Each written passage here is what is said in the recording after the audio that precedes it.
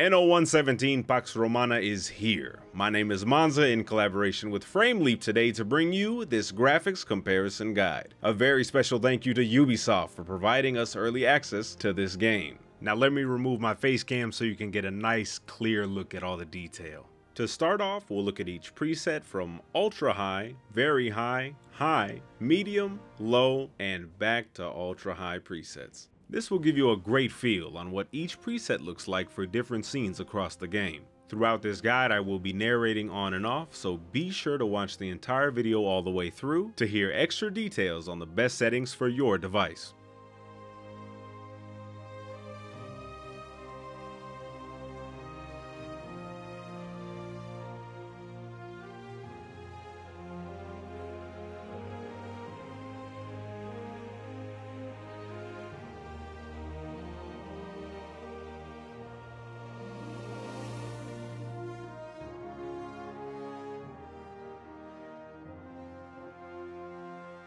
Heading into our next chapter, we have texture quality. The game features 3 texture presets. Each option has a noticeable visual difference between them, which can't be said for most games nowadays. Between low and high textures, there's around 1 GB of VRAM difference. Now onto lighting quality.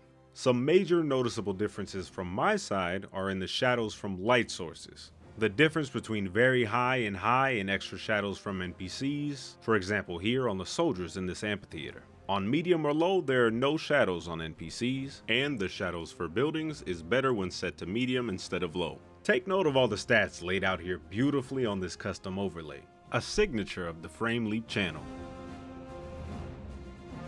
After all that talk about shadows from light sources, here we are in overall shadow quality.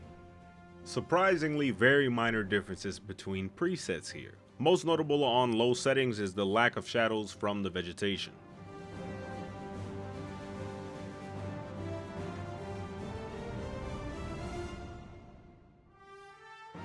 Between the low and high options, there's only a 5 FPS difference, while giving you a significant visual difference. Ultra high takes an extra 3 FPS from high. Water quality. Also very minor differences here. On low you don't have SSR, space screen reflections, and there are fewer animation sequences, with noticeably less foam.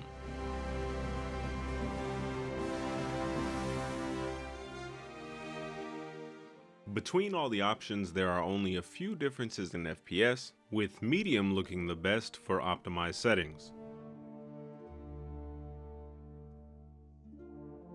Object quality. This option adjusts the graphical complexity of buildings and vegetation. While it's hard to notice the differences on buildings, it's visible on the vegetation.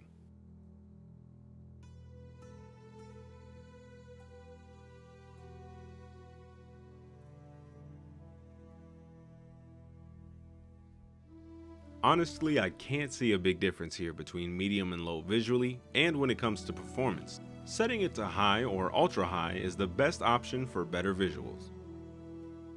Now for view distance. The most what does this option do parameter for me. It takes a huge hit on performance. While playing Anno, visually you won't see the difference, as almost no one will put the camera angle the way that you see a difference in the presets.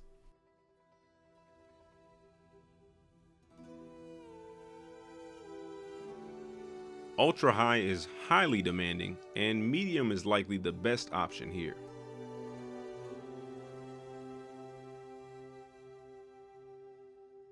Terrain quality. Very minor differences here between the presets. If someone showed me low, I would confidently say it doesn't look low.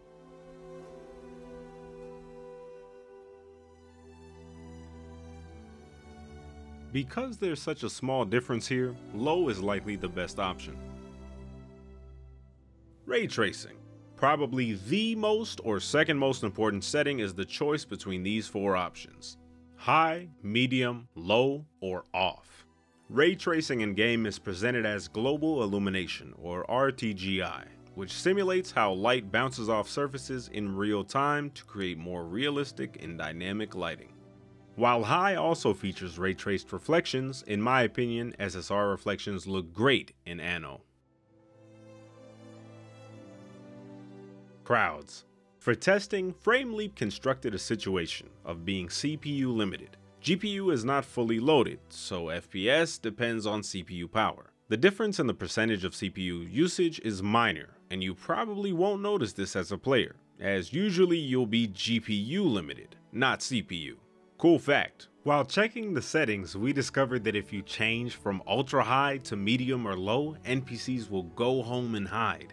And when you return to ultra high, NPCs will come out of their home. Here's a quick detailed look at the graphic performance for each preset.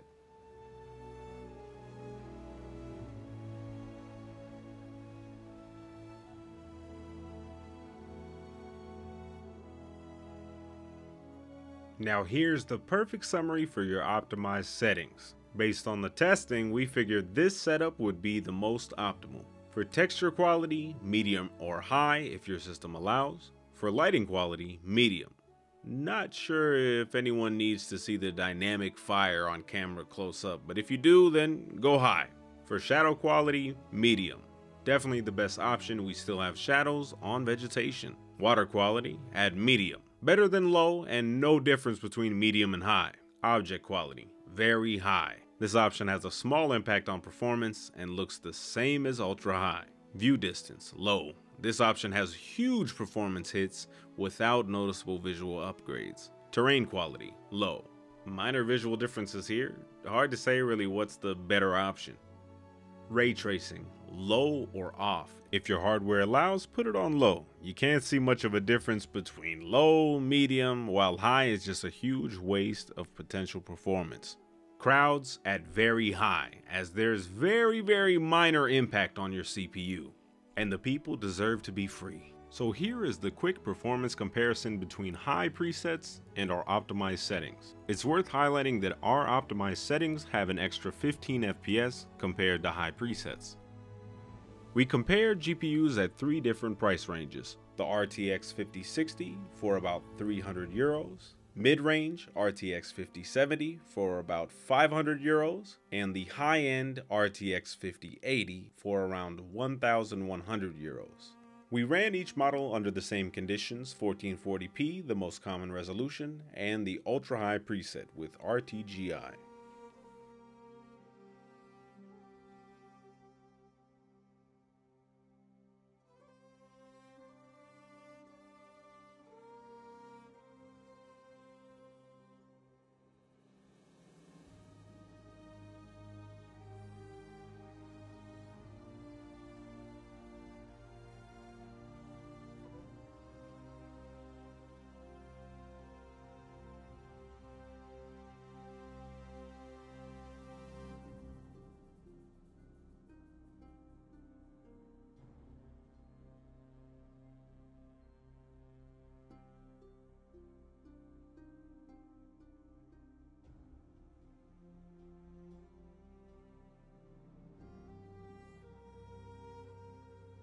The results showed that even a budget card can handle 1440p at ultra settings with RT at high and 30 frames per second.